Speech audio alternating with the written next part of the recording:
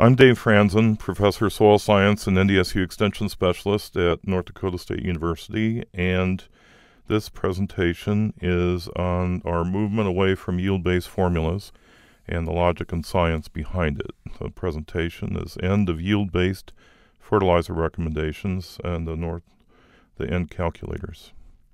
So the question on some people's mind is that the former nitrogen recommendations were yield-based, and the formulas were pretty straightforward. The wheat one was 2.5 times yield goal less credits like nitrate to 2 feet and previous crop credits. And then corn was, for ages, decades, was 1.2 times yield goal less the credits. And for sunflowers, for 30, 40 years, it's been 0.05 times yield goal in pounds per acre. And that was the formula. So why in the world would we want to get rid of that? Another thing that is really hard about this movement is that there's a psyche within farmers. They've been taught since their earlier days that nitrogen recommendations are based on yield goals. And I think maybe sometimes as I'm talking to growers that maybe the first or second story that their parents told them when they were very small went something like this. Once upon a time there were 3 little pigs, and one day they were out in the field thinking about yield goals, and then the story goes on from there. So that's how deeply embedded these formulas are in some people's mind. These are some concerns that I had even before we established these new recommendations and had the data set to support it, is that having a formula like that of some number times the yield goal makes farmers think that they can push the yield higher by using a higher N rate. That 2.5 pounds of nitrogen equals 1 more bushel of wheat. That 1.2 pounds more N equals 1 more bushel of corn. And that 1/20 of a pound of nitrogen equals 1 more pound of sunflower seed. And that 0 N equals 0 yield. And really, that's not true. So what the formulas show is a linear relationship, a 2.5 to 1 relationship or 1.2 to 1 relationship. So it kind of looks like this, that the yield goes through 0, 0 on the left-hand side there, and then at some point, your magic yield goal, your Christmas wish, your hope for the future, that's when it plateaus out and no nitrogen apparently doesn't make any more yield. And this is really just a fantasy. So this is what real data looks like. This is all the data we accumulated. The data that went into the wheat set, well over 100 site years of data, modern data, and data that had yields that are pretty comparable to the yields we had today. That's what's in the set. And over on the left we have the wheat yield, and on the bottom we'll have the available N. That's total available N. That includes the soil test nitrate to 2 feet, previous crop credits if we know what they are. So the real relationship is that curved black line that goes through the middle of the quadratic curve, the kind of relationship that we always see with soil fertility research. And the yellow line, which goes through 0, 0 and then up toward the top, is the wheat line, the 2.5 times yield goal. And it's not really related to the data at all. It doesn't explain anything about what's going on. Protein also, which is an economic importance to farmers of spring wheat durum, is also a quadratic curve and not a straight line. One of the things we do with all of our work, with the wheat and the corn and the sunflower, the 3 crops that we worked with the last, 8, 9, 10 years, something like that, to modernize our recommendations to make them compatible with site-specific agriculture, is take a look at the data without consideration for the soil test. And there's a few sites in there also that have maybe soybeans or field peas or something as a previous crop, and that's not considered in this data too. So this is what that data looks like. There's a little bit of a relationship there, But I want to call your attention to the very left side where no nitrogen is applied. And yields go from around 6 bushels an acre to 83. And if you can explain how that's possible with no N, I would love to visit with you, because it doesn't make any sense at all. Data only makes sense if you put the soil test in with it. So let's go back to the end of yield-based formulas. The first research group that looked at data and decided that there really wasn't any relationship between nitrogen and something like expected yield, and that nitrogen was independent between sites but dependent within site, was the group at Oklahoma State, Bill Ron, Brian Arnell, and they started tweaking this out somewhere around the late 1990s, 2000, when they were working on the Green Seeker. They were the developers of the Green Seeker, and they were the agronomy portion of the development of the Green Seeker. And they found that if they tried to use the same algorithms with something like an expected yield, it just didn't work. That yield and nitrogen rate were independent between fields, and so that's the reason that in our algorithms that we have the nitrogen-rich strip always in the field, is because you have to have an in-field reference for adequate nitrogen, that some formula describing everything doesn't really work. Starting around 2005, the Midwest Corn Belt states started working and recommending nitrogen rates for corn based on a return to nitrogen economic production function. And we have used that now since 2010, and all of our modern recommendations for nitrogen are not only responsive yield and maybe quality, in the case of spring wheat, durum, to nitrogen rate, but also the economic cost of that. And those recommendations don't have yield in them at all either. And so it's implied by Wisconsin and Illinois and Indiana and all the other states that use the return to nitrogen model, is that they recognize that yield and nitrogen rate are independent between fields, and the recommendations are not yield goal based. So the first people that came out with that idea, that return to nitrogen model, were John Sawyer from Iowa State and Emerson Nafziger at Illinois, my counterparts in those states. And that model integrates yield response to N with economics, and the recommendations aren't yield goal. It assumes the grower is going for as much yield as economically practical. I have no idea why a grower would want to shoot for 100 bushel an acre of corn in eastern North Dakota. It doesn't make any sense to me. And so why not make recommendations that assume that they're going for as much as they can get? In certain states, there are areas within the states where the yield response is different than in other parts of the state.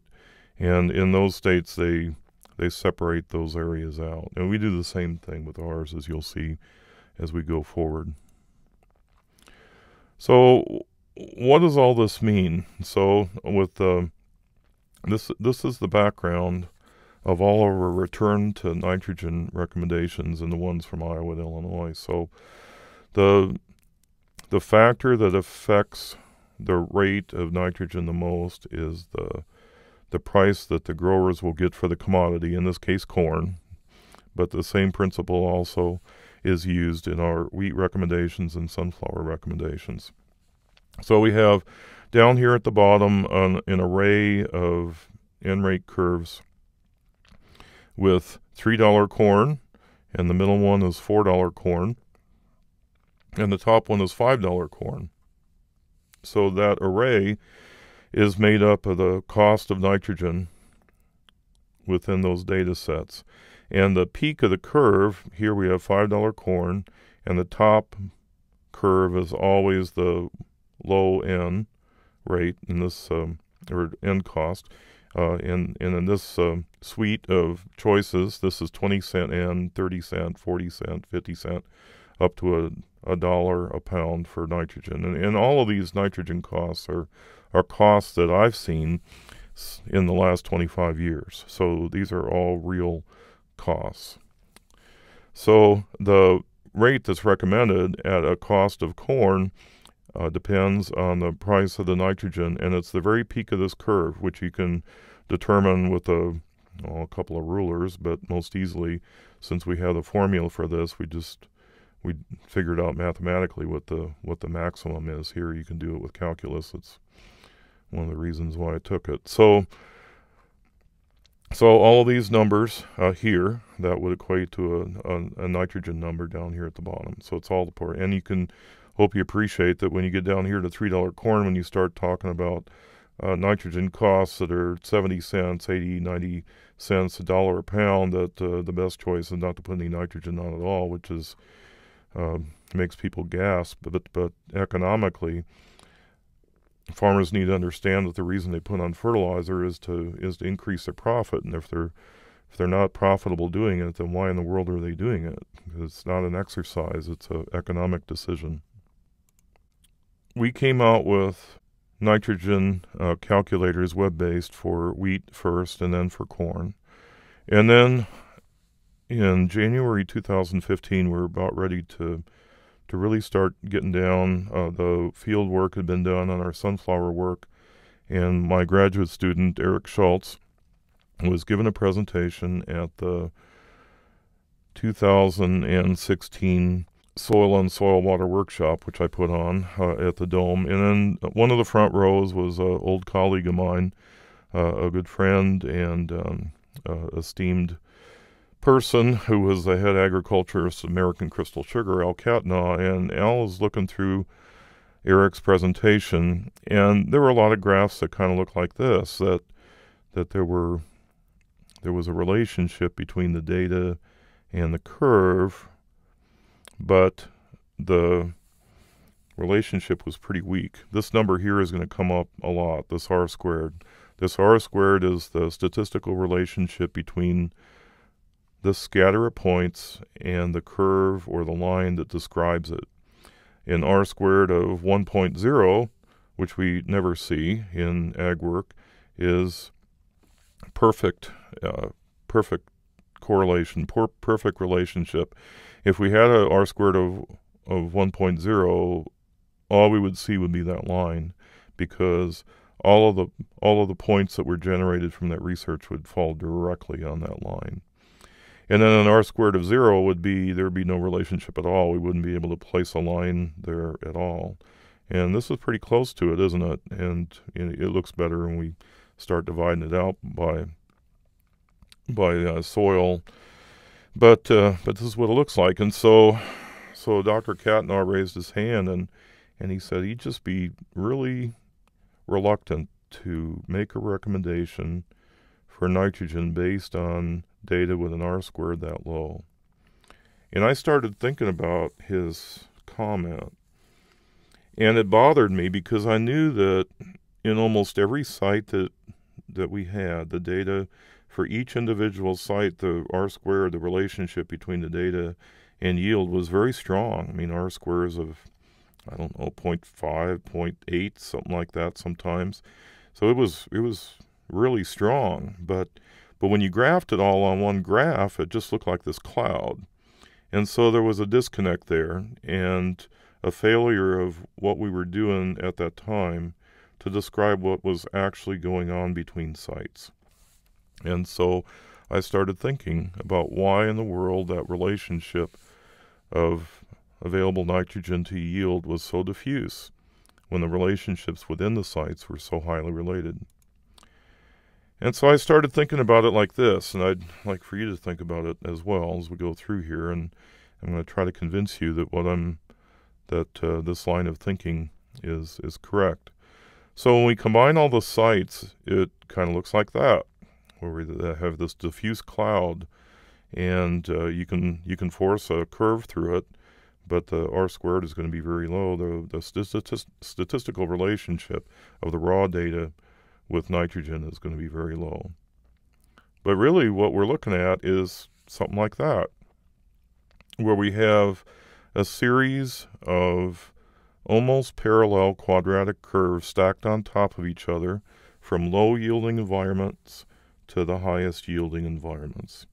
In each individual site, the relationship is high, but graphing the raw yield makes it look really poor. This idea came to mind because it's something we use in site-specific agriculture. I strongly discourage farmers and their consultants from using a one-year yield map to help make zones for management, site-specific nutrient management specifically of the field. What I rather see them do is to take multiple years of yield maps and then combine them together. But some years the yields, even if you're using the same crop, let's say that you're irrigating down at Oaks and you have corn every year, but one year the corn, the top yield is 250, and the next year it's 200, and maybe you have a really poor year and it's 180, and then you have things in the middle. So how in the world do you put those things together and have it make sense? And then a lot of people, of course, just don't grow one crop. At least they shouldn't most of the time. And so there'll be maybe 3 or 4 crops in a rotation, and some, like say sunflowers, are going to be in pounds an acre, and others are going to be in bushels an acre. And even if you translated the corn into pounds an acre, it's certainly going to be much higher than something like a canola crop or a sunflower crop or a soybean crop. And they all have different pounds and acres that you take out of the soil. And so how do you do that? Well, you do it by normalization, and this is what I mean. Here's an example from our sunflower data. So we had a site that had a high yield within the data set of, really it was over 4,000, but we'll just put 4,000 here for example.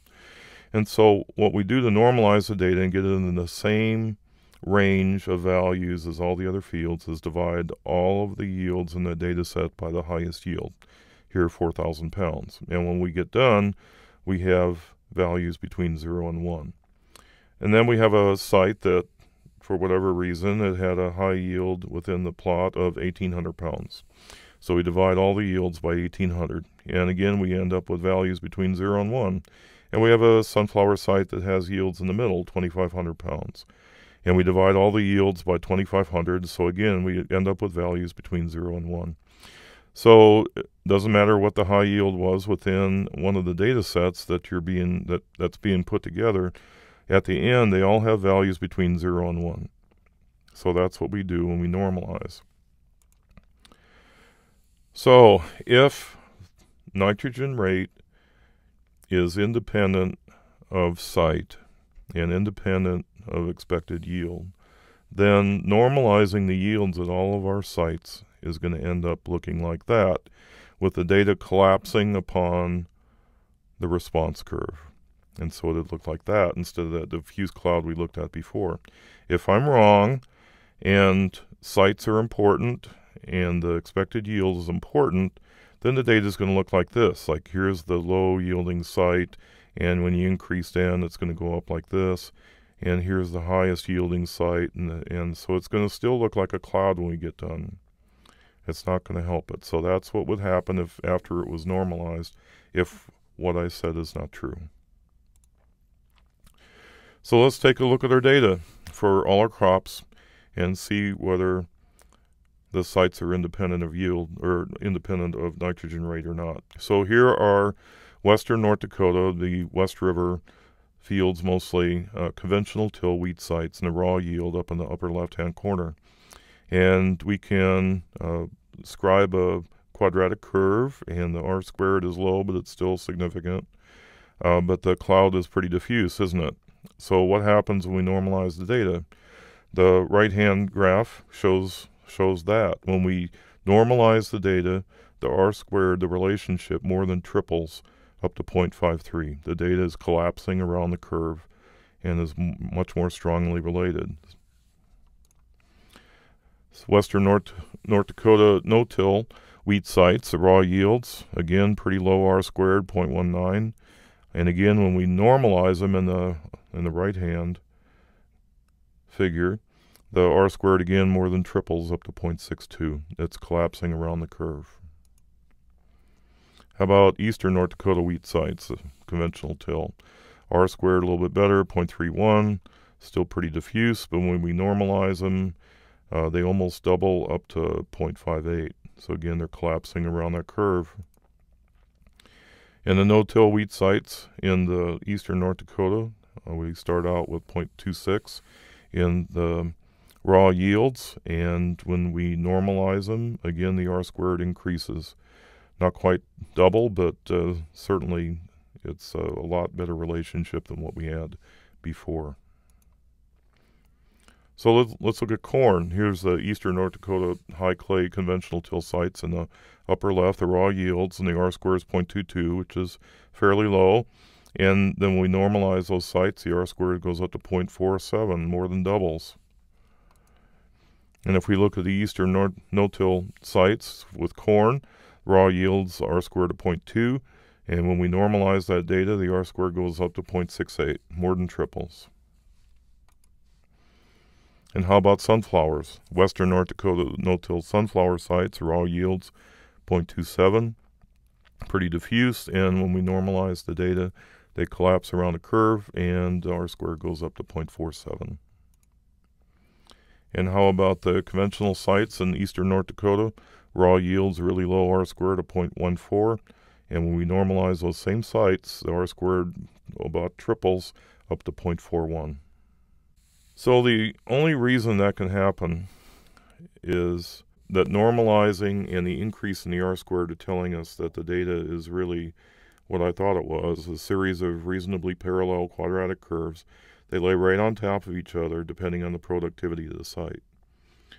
And so these data that you just saw, they indicate that the use of yield-based nitrogen rate formulas should end, and people should recognize that a profitable N rate in a low-yielding environment is similar to the N rate that should be used in a higher-yielding environment. So this is hard for people to wrap their heads around. How can this be possible?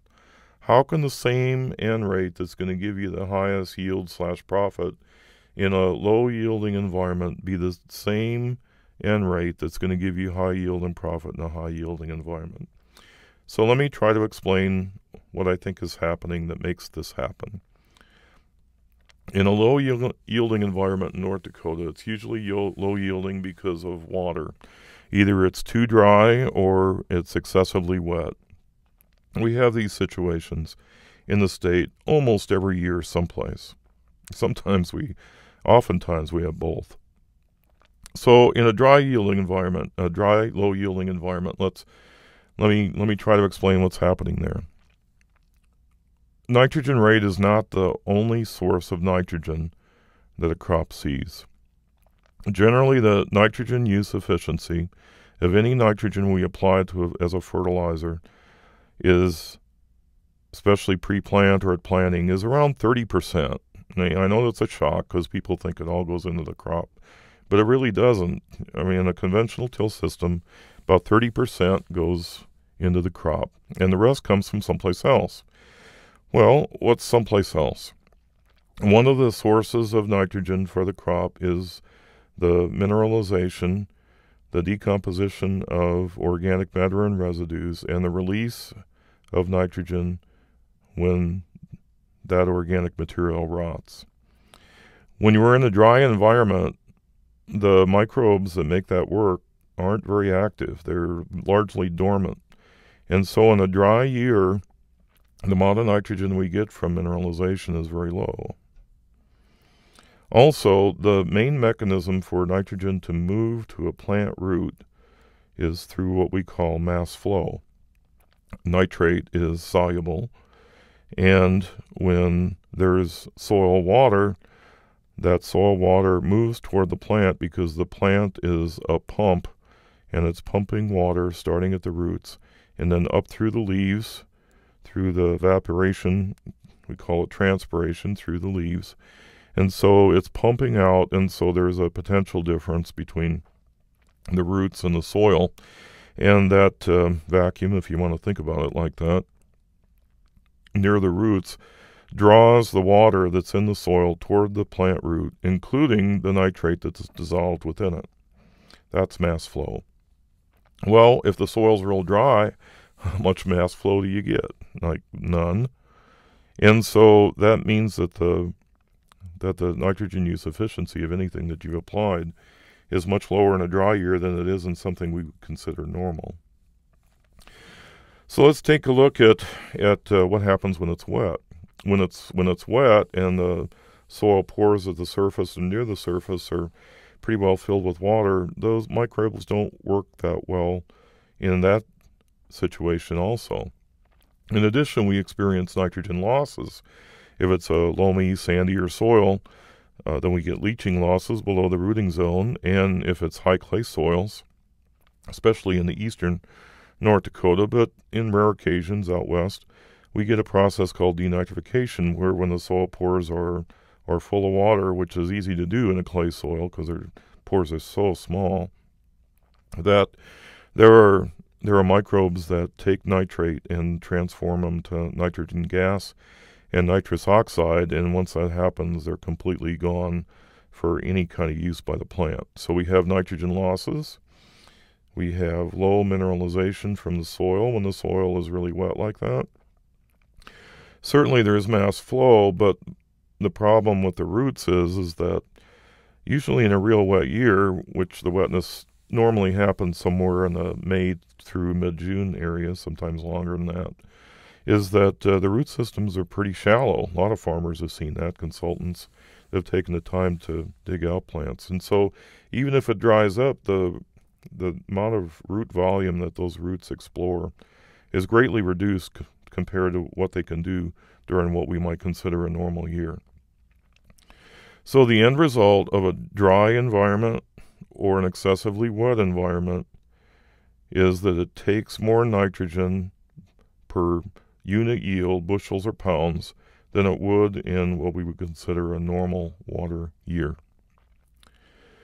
Well, this is the winter of 2017, and this is a great time to talk about high-yielding environment, except for the poor people up in northeast North Dakota that experienced a deluge this past year. The rest of the state, the moisture was near ideal.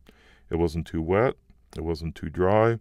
We had outstanding yields in many places in the state. I had nitrogen studies on wheat where the check plots went 70 bushels and the protein wasn't that bad. I had check plots with low residual N on corn studies that went 180 bushels with no application of N. I've never seen mineralization and release of nitrogen from the soil at that high a rate ever in my entire career here and anywhere else. So when the moisture is near ideal, not too wet, not too dry, not extreme in temperature, and certainly we didn't have the extremes this year that we do some years, the mineralization is at its peak. My guess is in a lot of the state outside of northeast North Dakota, that rates of N mineralization were 100, 150 pounds of N per acre. Just unbelievable. So that happens. And it certainly supports higher yield, doesn't it? The other thing that happens is that there's enough moisture in the soil to support that mass flow, that when the roots take up water and it's lost through the leaves, that potential difference between the low water potential in the near the roots and the higher water content in the soil, that there's a movement of water toward the roots with the nitrate, and so the efficiency of any nitrogen that's in the soil is very high. In addition, there's no water logging or dryness in the soil that's going to restrict the root ball, so the roots explore the maximum volume of soil possible. So release of N from the soil is very high. The efficiency of any nitrogen that's available is very high. So the net result is it takes far less nitrogen per bushel or pound or unit of yield to grow a crop than it does in what we consider a normal year. The net result of that, apparently, based on our data, is that the same rate of nitrogen to produce economic maximum yields in a low-yielding environment is the same rate that's necessary to produce economic maximum yields in an ideal high-yielding environment. So all of our new fertilizer recommendations are not going to be yield-based formulas. The recommendations are going to be relative yield-based, and whenever possible, there's going to be regional and soil differences that result in different relationships between nutrient and yield, and these are going to be incorporated and have been incorporated into our recommendations, all of our modern recommendations. So we're moving on to the nitrogen calculators, and we've divided the state up into these three zones so far. And the biggest divide is between eastern North Dakota and western North Dakota. The differences between these two areas, I hope, is intuitive, that it tends to be more moist in the east, and it tends to be a drier environment most years in the west. Also, the soils in the east are sediments that are 10,000 years old or less, and the sediments in western North Dakota are what we call residuum. They're sediments from the rocks in place, and a lot of those sediments are 65 million years old. So there's differences between those two environments.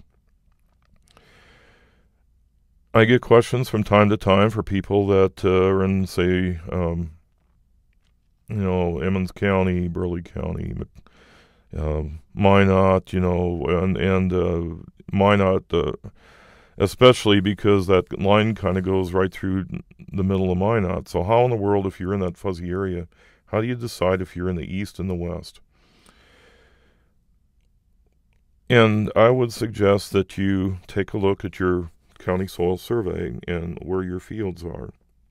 And there are two different soils that occur in eastern North Dakota and western North Dakota on the same landscape.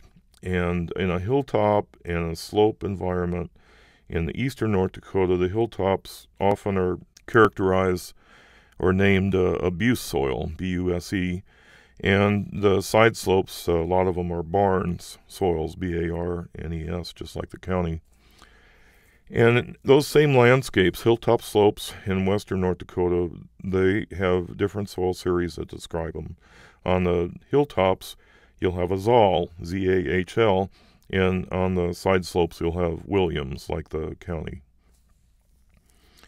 And so if you look in your, say, Ward County soil survey, and you look at those soils on your soil survey, and you see a lot of abuse barnes, then you're in eastern North Dakota, because what's happening is that soil survey is telling you what the environment, what the predominant environment has been climate-wise for about the past 1,000 years. And if you see in your Ward soil survey that your soils in that area are dominated by Zahl Williams, then that soil survey is telling you that for the past 1,000 years, you've been in more of a western North Dakota environment. So that's how I'd handle it, is look at the soil survey. So then we have that unusual Langdon area up there. And the reason why it's unusual is, number one, because from the very beginning, the data from the Langdon area told us it was different. And the second reason, the reason it's different and the reason the data is different is that there's a lot of ground-up shale in those soils. It's almost impossible to take a soil probe out there, put it into the ground and take it out and not see these little slivers of gray, flat, stratified rock in it. That's shale. That soil is shallow to shale. In that area, it's mixed up in the soil, and that shale contains high amounts of mineralizable ammonium within the shale. So the reason that the N rates are lower up there is that soil acts like a slow-release fertilizer just naturally. So we have three regions. So going to the North Dakota wheat nitrogen calculator, again, first thing we see when we pull up the web-based calculator is the three areas. And then if you're maybe in Steele County, you put eastern North Dakota, and automatically it goes low productivity is defined as historic yields below 40 bushels, medium from 41 to 60, and high productivity over 60. So I've just told you that these aren't yield-based, but the first thing we're doing is taking a look at historic yields. Why am I doing that? Well, wheat's a little bit different than corn and sunflowers. Corn and sunflowers are usually going to be, especially corn, is going to be on the best soil within a farm. It's not going to be on the poorer stuff. And so wheat is kind of a crop that gets placed when you fit the rest of the puzzle together. You say, well, what are we going to do about Hannah's farm? I mean, it's always kind of a tough farm. I don't really want to put corn or soybeans there. What do I do? Oh, we'll just put wheat in it. So there are some fields in the state that farmers are really happy when it hits 30, 35 bushels, because some years it doesn't hit anything close to that. And I think wheat is really our only crop where we have that great range of historical yields, because you'll put wheat anywhere, where you'll be more selective where you put some other crops. So the productivity is in there for economic reasons, not because of the response of the crop to nitrogen. So you choose the productivity, and then you can choose the previous crop that you plant, and if it's an annual legume, or if it's a sugar beet with different color leaves, or if you're taking out alfalfa and putting it down, so you click on those. So those are important. Then over here on the left, we select the wheat price, toggle up and down, select the nearest nitrogen cost, you toggle up and down, gives you kind of a preview. You put in the soil test nitrate to 2 feet, and then up here you put in whether the field is conventionally tilled, or if you've been in no-till from 1 to 5 years, or if the field is long-term continuous no-till, then you would click that one. Put in the organic matter, but that really doesn't change anything until you get to 6%. The organic matter is going into the general productivity of the soil and being swallowed up on that. Probably part of the reason why we see that high-yielding sites don't need any more nitrogen, because the organic matter is putting that in. It's unusual to have a field or part of a field that has an organic matter of 1% being a really high-yielding field. So, but it's more common for a high part of a field to be higher organic matter, doesn't it? So that's probably another part of the reason why we don't have yield differences. Nitrogen rate differences between differences in yield within fields and between fields. So when we get to the end, we have the nitrogen recommendation, and we have a plus and minus 30 pounds there, because I don't know everything about a grower's farm. These come from over 100 sites of data for the corn and the wheat. 30-some sites with the sunflower, so there are many fields I don't know anything about. So rely on the growers and their consultants to have some common sense, and this is the point where we exercise it. And if they need it, they have our professional license to increase it or decrease it based on, with wheat, especially, say, protein. There are some varieties that will give you 14% protein almost every time. And then there's some varieties, usually the really high-yielding varieties, but not necessarily, that struggle to hit that 14%, and they may need that extra N. So that's why that plus or minus. So I kind of skipped over that no-till. Why do we put that in there?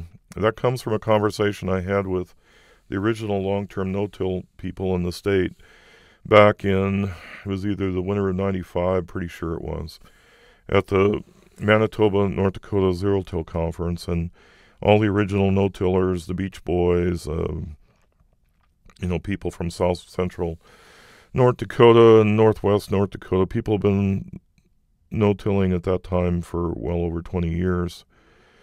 And they told me that they were happy to see me, but then they also told me that they didn't follow NDSU nitrogen recommendations anymore, and I asked them why, and they said that after they'd been in no-till for a series of years, they found they could start cutting their nitrogen rates, and they now had cut them to the point where the NDSU recommendations at 2.5 times yield goal, that didn't make any sense for them anymore. So in 2009, 2010, when I was sitting down with that data set of over 100 sites, I thought about that conversation, and I had sites, West River and East River, that were long-term no-till, and there were some that were conventional till, and so I thought, well, I wonder. So I divided them up, and they were right. For example, here, the conventional till, to hit 50 bushels, it takes somewhere around 150 pounds of N. To hit 150 bushels here to hit 50 bushels in the no-till wheat, it takes 150 pounds of N or less. And the same with the protein. Took 50 pounds of N less N to produce equal or better, usually better, protein than conventional till. So we've looked at that in corn. We deliberately put out sites in long-term no-till fields in corn, and when we went to sunflowers, and the same principle applies to each. In the wheat, we have a no-till credit that comes off the calculator. With the corn and the sunflower, it's just a different recommendation curve. But the end point is that long-term no-till is way more efficient in nitrogen use than conventional till. So why do I think this happens? There's some background evidence of what I'm saying here, and it just makes sense to me. First thing people think of is, well, the long-term no-till has more organic matter, but that's not necessarily so. There's 5.5% organic matter soils in the valley, for example, then in a year it only released maybe 30-40 pounds of N per year. So it's not the organic matter that's pouring out nitrogen. What I think is happening is this. In both conventional till and long-term no-till, there are microbes that are in the soil. The microbes that are in conventional till have been selected for those organisms that, when residue is incorporated, they burn up the residue very fast. They decompose it very fast, and then they're just kind of gone. They're dormant until the next flush of residue comes. Nitrogen is as limiting to microbe growth and reproduction as it is to crops. So when we apply nitrogen to soil, some of it's being absorbed, taken up, if you will, by microorganisms, and some lingers in the soil and hopefully is there when the crops need it. So if you put nitrogen in conventional till, there is some biology there that's going to take up some nitrogen, but most of the nitrogen is going to change to nitrate within a couple, 3 weeks after application. It's just going to sit there as inorganic. And any bad thing that comes along, excessive water usually, is either going to result in leaching and loss below the root zone, or in the higher clay soils, it's going to result in the denitrification, the gaseous loss of nitrogen. But in no-till, there are more organisms. There's a greater variety of organisms, from little things to big things. And there are also many more of them. And so when we put on nitrogen in a long-term no-till system, there may be a little bit of free nitrate there. But a lot of that nitrogen, I think, is taken up by microorganisms. And that's important because microorganisms, the life cycle often is measured in days and weeks. And so there are organisms that continually die, they decay, they release the nitrates taken up by more microorganisms, or later on in the season, after about 30 days or so, then the crop has taken up significant amounts, and so it's able to utilize that. And that's one of the reasons, I think, why in the long-term no-till it's a lot easier to achieve a 14% protein in wheat than it is conventional till, because the microorganisms seem to act like a slow-release fertilizer. So it's not that we don't get some leaching loss or some denitrification from long-term no-till, but the amount that we lose is far less in the same environment than a conventional till. So I think our nitrogen credit comes from just a higher efficiency of nitrogen use. If in conventional till we have, say, 30% nitrogen use efficiency, and we're able to bump it up to, say, 50%, which I think is likely in a long-term no-till environment, that's certainly enough in order to create that or produce that nitrogen credit that we give long-term no-till, because our data tells us that we need to do so. So this is our corn nitrogen calculator. We don't have something carved out for Langdon because there's not that much corn up there and we have no data. But I would suggest that people to do try to grow corn up there as our useful corn varieties, corn hybrids, become lower day and lower day, which tends to be happening. That you consider a nitrogen credit for being up in the Langdon area too. So we click either West River or East River, and then we have the conventional till, irrigated corn, no-till corn. There's separate databases that support all of those. We're in conventional till in the east. Then we have no-till for 1 to 5 years, but we also have high clay soils with historic yields above 160 or less than 160, and then we have medium texture. What does that mean?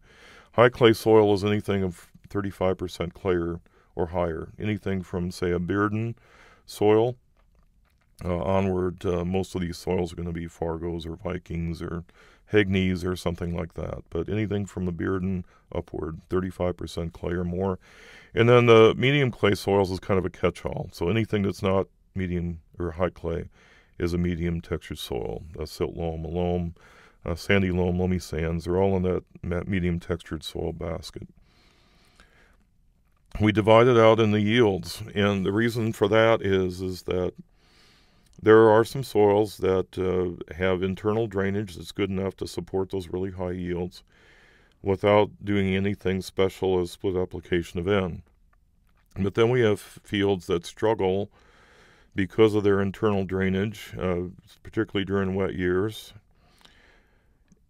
And the yields struggle to get much above 120 bushels an acre. And the same with the medium textured soils. There's enough leaching in some of these wet years that it's a real struggle to hit 100 bushels an acre. So that's a cue for people that have those kind of soils to not just think about rate, but think about timing. Those are the soils that would probably benefit from a split application of nitrogen, a side dress nitrogen application. So then it's an economic production function, so we put in the nearest corn price, nearest nitrogen cost, the soil test to 2 feet, the organic matter in the soil, previous crop credit over here, and the nitrogen recommendation, plus or minus 30 pounds an acre, again, to take advantage of a grower common sense. Then the sunflower nitrogen calculator is the one that is the newest, came out just about 1.5 years ago. We have a Langdon area up here because there's sunflowers growing up there, mostly convections. So it has a different data set.